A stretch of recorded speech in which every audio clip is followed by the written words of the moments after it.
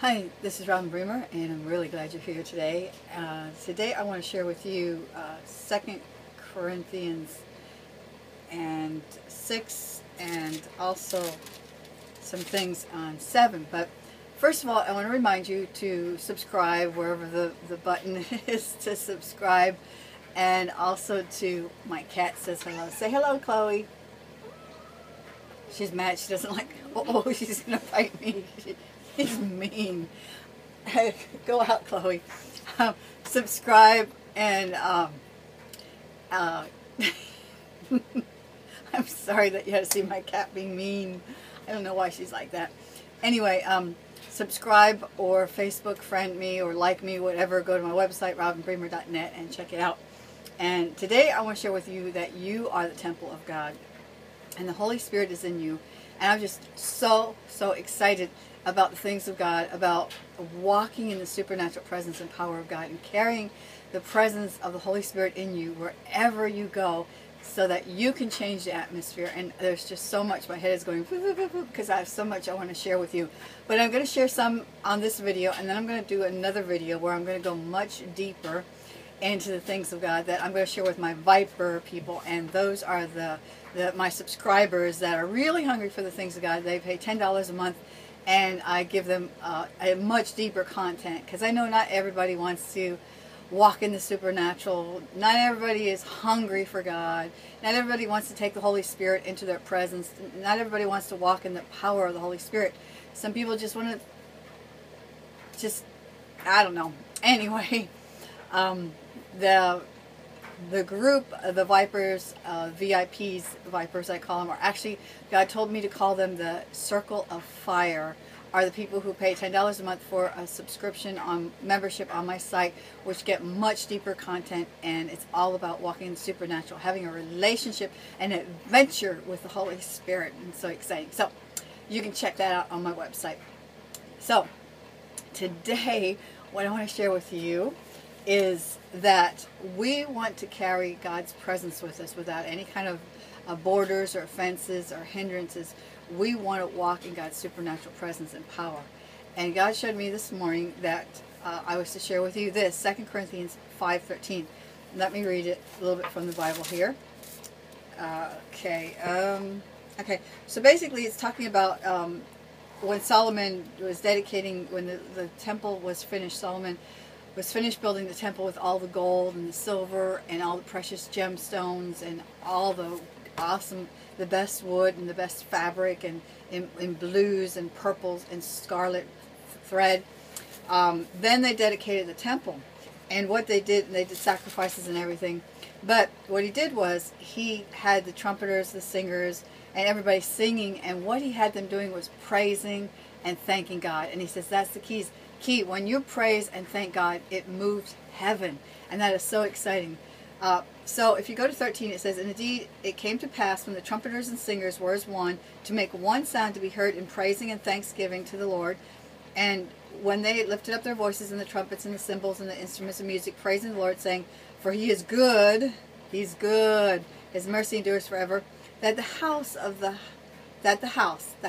Lord was filled with a cloud, so that the priest could not continue to minister, because the cloud, for the glory of the Lord filled the house." The cloud is the glory. And then if you go, that's 2 Chronicles 5:13 down to the end of that chapter. And then in chapter 7:1, it says, "When Solomon had finished praying, fire came down from heaven and consumed the burnt offering and the sacrifices, and the glory filled the temple. And the priests could not enter the house of the Lord, because the glory had filled the house of the Lord's house. When all the children of Israel saw that fire came down and the glory of the Lord on the temple, they bowed their face to the ground and prayed, worshiping God and saying." Now, two things I want to remind you of. Number one is, when we praise and worship God, heaven invades earth. Okay, and the other thing is, we are now the temple of the Holy Spirit. And when we praise and worship God, we change the atmosphere. We're atmosphere shifters. We change the atmosphere with praise, worship, and thanksgiving. And that's why it's so important when you go to church that if you feel so excited about God and so in love with God that you dance and raise your hands, or you clap, or you cheer, or you scream, or you run, that you do it. That you dance with flags or banners or whatever, play an instrument, that you do it because you're called to it. Because when you do those things, you are bringing the atmosphere of heaven to invade earth. Now, here's something very important, and a lot of people are not going to like this, but the more I hear God talk about this and other people talk about this, the more I come to the realization that we are not getting ready to be raptured. A lot of Christians think that the rapture is right around the corner in the next year or 2 or 3, but I don't believe that. I believe that we are a light, and light shines in a dark place. And I don't believe that God is a quitter. And if God would take his people out of the earth in the condition that we are in right now, then it would look as though Satan was the winner. The kingdom of darkness is the winner. Because the church right now is hiding. They're in fear. They want to get raptured out of here. They're scared. Okay, this is where we should be walking. We should be having an adventure every day with heaven. We should be experiencing angels being transported. We should have gold and silver dust. We should have gemstones. We should see angels. We should experience angels. Of course, we don't worship them. Don't get freaked out about that. We should be spiritually. The Lord if we allow him, would be taking us to heaven. We are seated in heavenly places. And my cat is back, by the way. Hopefully she's in a nicer mood than she was a while ago. But we should be having a daily adventure with God. And you know what? The more we experience heaven, the more we experience the Holy Spirit, the less we're going to want to sin. We're going to be walking more and more in grace, because we're going to know that we're not going to go to hell because we mess up and because we sin. The only reason that a person goes to hell is because they haven't received the free gift of salvation. And they're not going to miss the rapture, and they're not going to go to hell if they sin and mess up. They're just going to maybe go a whole lot sooner to heaven, because sin has consequences. And basically it comes down to this: when you're so in love with Jesus, when you just have a relationship with him, just like with your spouse, you're not going to want to do anything to hurt their feelings. You're not going to want to sin. You're not going to want to draw away from them or do anything that makes you feel guilty and not want to come near them and appreciate them and love them because you feel guilty. And that's what it's all about, that supernatural adventure, that relationship with God. He is so much fun. He is so awesome and so good. And you are now the temple of the Holy Spirit. And we are not going to get raptured out of here till we are the successful kingdom of God on earth, carrying peace, joy, the presence of the Holy Spirit, and until we know that we are the righteousness of God, until we set things right on this earth. And there's my kitty cat. So, unpack the bags. Don't expect to get raptured out of here. What I recommend you do is shut off the TV, throw it out the window, shut off the radio, shut off the magazines, because everything that you hear or see or say changes your atmosphere and draws it to you. The Word of God says that be careful what you hear, because you will hear more of it. Okay, so if you're listening to TV, you can have what TV has. You can have all the symptoms and sicknesses of the flu and everything else that's going on in the world. You're going to have all the fear that they have. And you were not created like that. You were created to change the atmosphere. You were created to walk in power, authority, and dominion. It is the kingdom time. It is the time for the kids of God to stand up, to walk, to walk in the supernatural presence and power of God, not to wimp out and be afraid. I tell you, times are going to get much, much, much, much worse before we get raptured, because we have to stand up and take back the kingdom of darkness and transfer it into the kingdom of light. Sickness has to become health. Poverty has to become wealth. Fear has to become peace. We have to experience a supernatural relationship with the Holy Spirit. Yes, it is all by faith, but you are not married by faith. You do not have a relationship by faith. You experience your husband. He touches you. You make love to him.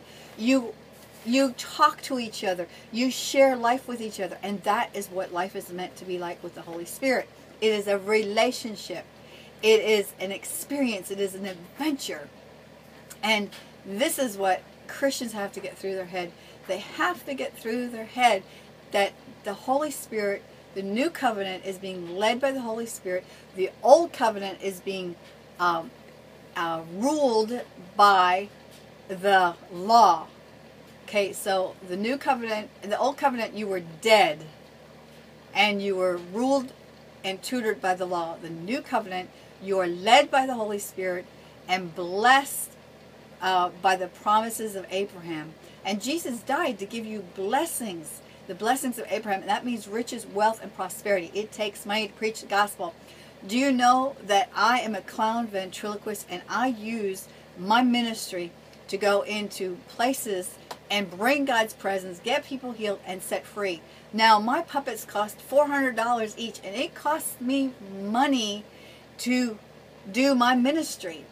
So I have books published, and I promote my books, and it costs money to do those things.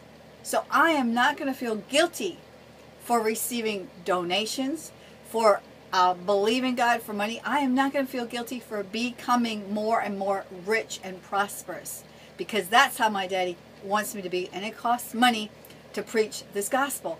It costs me $1,000 to go to the ventriloquist convention to make my skills more excellent, more professional, and better than the world's than it does, just as much as it does for a business leader to go to a convention to learn to make their skills better.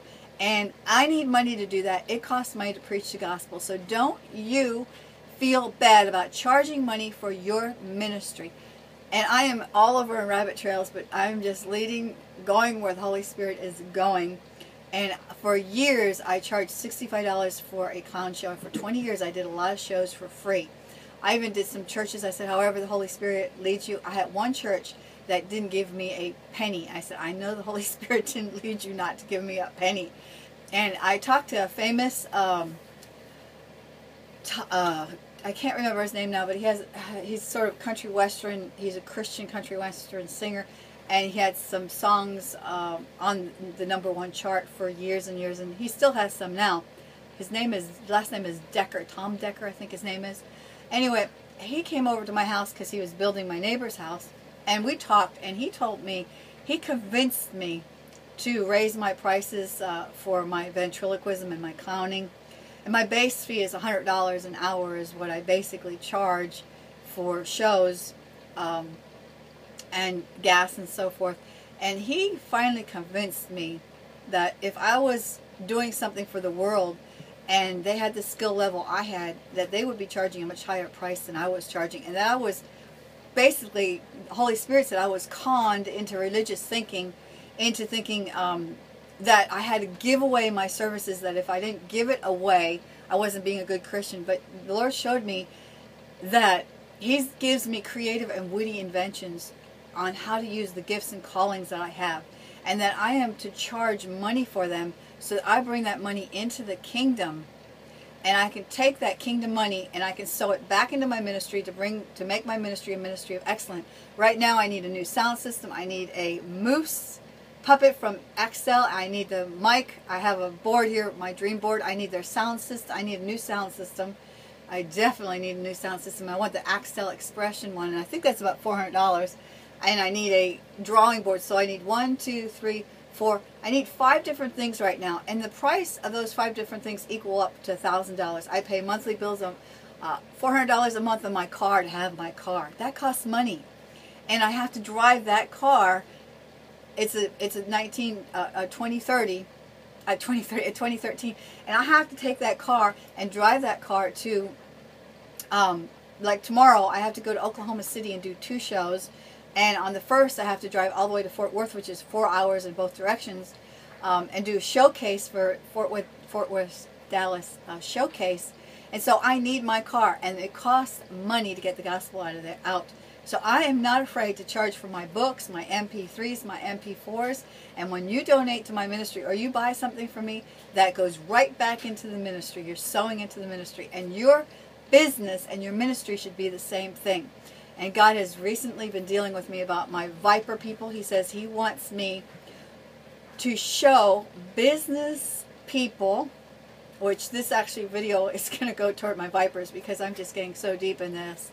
But He wants you who are in businesses, whether it's ventriloquism, magician, clown, balloon artist, banquets, singer, worshiper, worship leader, dancer, business leader, at-home mom that works a business through the internet. He wants me to show you through my Viper, through the Ring of Fire, my Viper people that are monthly subscriptions like you are. Excuse me, He wants me to show you how to take your business and put the supernatural things of God in. And let me show you exactly what I mean. For years, I've been a clown for 22 years. For 20 of those years, I clowned and I interwoven the word and gave the gospel a message. And also taught a little bit about the armor of God and the supernaturalness of God. But in the last maybe 4 years, God has told me to do something, and for 2 years I've been disobedient, and for the last 2 years I've been getting the guts up, and I've done it a few times. Now I can do it because it's natural and it's easy. But what He told me to do is, I am not like a regular clown. I am not at all like a regular ventriloquist, and neither should you be. What I do is, when I start my show, my whole goal of my show is to bring God's supernatural presence and power to that place that I'm going. And how I do that is part of the routine. I'm not going to give away what I say because I don't want you to steal it. It's mine. But what I say is I have good news, and the good news is Jesus Christ is the same yesterday, today, and forever. He still does signs, wonders, and miracles, and I can prove it. And then I go into the audience, which is really was the most scariest part of all, and I would pick somebody and I'd ask them if they were in pain or if they had back problems or whatever, and then I would heal them. Well, God recently showed me that 85 to 90% of the people in the United States have back problems, and I've grown out legs. The way to solve back problems is what's happening basically is your back is out of alignment, or either your hips are or your neck is and it's not on straight. So He taught me how to grow out legs and arms, which is really just God is just supernaturally adjusting their legs and their arms, and it looks like they're growing out, and they call it growing out, to heal their body supernaturally of TMJ, of any kind of back problems. A lot of bedwetting comes from the legs not being aligned correctly, and just different stuff to grow out legs and arms. So I go into the audience as a clown, as a ventriloquist, as part of the show, and get somebody healed. And they actually can see the legs grow out. I have a couple videos of legs growing out on my YouTube account, which is Robin Bremer. It's either Robin Bremer or Feed My People Joy. I don't know which one it is. But I have a couple videos doing that. And see, that's what He wants you to do. He wants you to spend time seeking Him, asking Him how to bring His supernatural presence into your business place, into the marketplace, into your ministry. Because He doesn't want you to be a religious ministry. He doesn't want you to just go around and sing a gospel song and go home and live a rotten life. He wants you to take His supernatural presence into the places that you go, and to bring His presence, allow His presence to be without borders, and to change people's lives. Because in this end time, in the kingdom of God, we are the ones that change the world. We are the ones, through knowing who we are in Christ and the power that is inside of us, and that this is our assignment, to bring God's supernatural presence into whatever place we are, to change the atmosphere, to shift the atmosphere to the kingdom of light. And we're always giving life. And so He wants me, for you Vipers, for you the Ring of Fire, the inner circle, the ones that are on my membership here, He wants me to teach you how to do what I do, how to take your business or your ministry into the marketplace supernaturally. And that's basically what my ministry is about. I don't just want to teach hungry Christians how to do this, but I want to teach hungry Christians to take it into their ministry and into their business, into their homes, and change the atmosphere so that you are bringing a supernatural presence of God everywhere you go. You're just releasing His presence, that you see people healed, set free. You see arms and legs grow out. You see, or somebody was blind, they'll be healed, and where they're deaf, they'll be see. Even raising the dead, I tried to raise the dead 7 times so far. I only actually got to touch 3 dead people, and I kind of had to do it sneaky, you know, because I was in a funeral home, and you know, I don't want to stir up a bunch of stuff, so I kind of had to do it undercover. But and one actually, I showed up at their home, but they were mourning because he had just died. The ambulance was still there. The ambulance people were freaking out, and so all I could do was comfort the adult children, and I couldn't really go in, and I couldn't really stand around and wait till all the family members that were there were done screaming and mourning and crying, to go in and to try to raise them from the dead, because I just felt as though I needed to back off of that situation. But you know, it's in my books that I've published, I talk about that. But this is what we're to do in the marketplace. This is how we're supposed to live. This is how we're supposed to stand up, walk in authority, and walk in power. And the key is, God said to tell you that you are not here by accident, no matter how you came to be born, whether it was by rape, by an unwanted pregnancy, or attempted abortion, or whatever. However you came into being into this world, born into this world, you were not an accident. You were created to live in this time because you are empowered with the gifts that you need to be empowered with in order to shift the atmosphere, in order to pull down strongholds and principalities and powers in the marketplace, in the business, and in ministry and undercover. You have been empowered and have the tools to change the world. Now, we are not going to be taken out of here as a wimpy church that we are right now. Most churches are not even teaching about God's grace and God's love. They're teaching about judgment. You sin, come to the altar, repent, or you're going to go to hell. That's not God's way. God is life and God is love. You accept the gift of salvation, Jesus, and you are saved. You are adopted forever. You have security of knowing you're adopted. Then you fall in love with Jesus, so much so that you don't even want to sin. Okay? Right believing brings right behavior. Okay? So, and a lot of churches today, all their damnation, damnation, damnation, they're trying to put fear into people in order to get them to stop sinning. Well, you reap what you sow. The more you pound in fear and the 10 Commandments, the more condemnation, guilt, and shame the person is going to be. But it's not going to empower them to change. What empowers them to change is to know that they are loved, that they are valuable, and they are special no matter what they do.